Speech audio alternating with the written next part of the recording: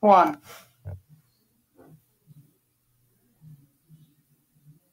Hi, this video is to help you to interpret heating curves and the role of thermal energy and phase energy.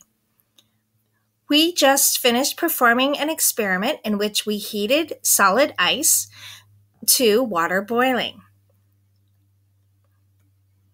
When we started, the temperature of the ice was 0 degrees Celsius.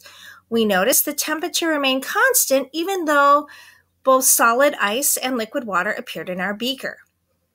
When all the solid was gone and all liquid was present, we noticed the temperature starting to increase from 0 to 100 degrees Celsius.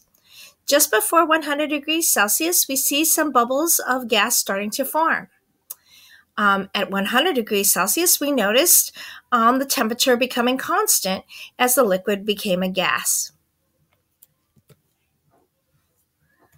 So, as we started this experiment, we started it at 0 degrees C.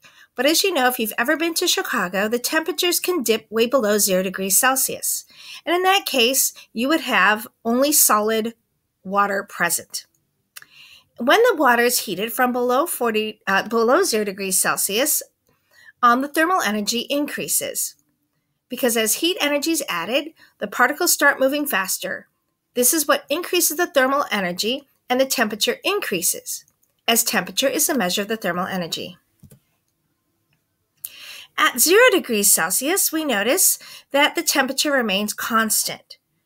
Because the temperature remains constant, even though heat energy is added, the energy being used is used to turn the solid into a liquid. So the phase energy increases as the water turns from a solid to a liquid. But remember, the thermal energy remains constant because the energy added is being used to break the forces of attraction between the solid particles in order to turn them into a liquid. Above 0 degrees Celsius, we only have a liquid present. And as you notice, as heat energy is added, the thermal energy increases because the particles start moving faster. The temperature, which is a measure of the thermal energy, also increases. Once we get to 100 degrees Celsius and see bubbles of gas forming and hence the water boiling, once again, the temperature remains constant.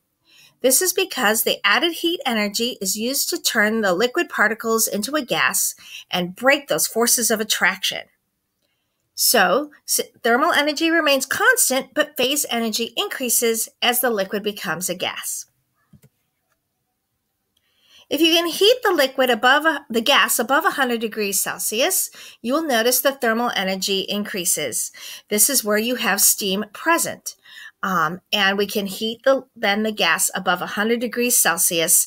The particles of gas will move faster, and the temperature of the gas will increase as well.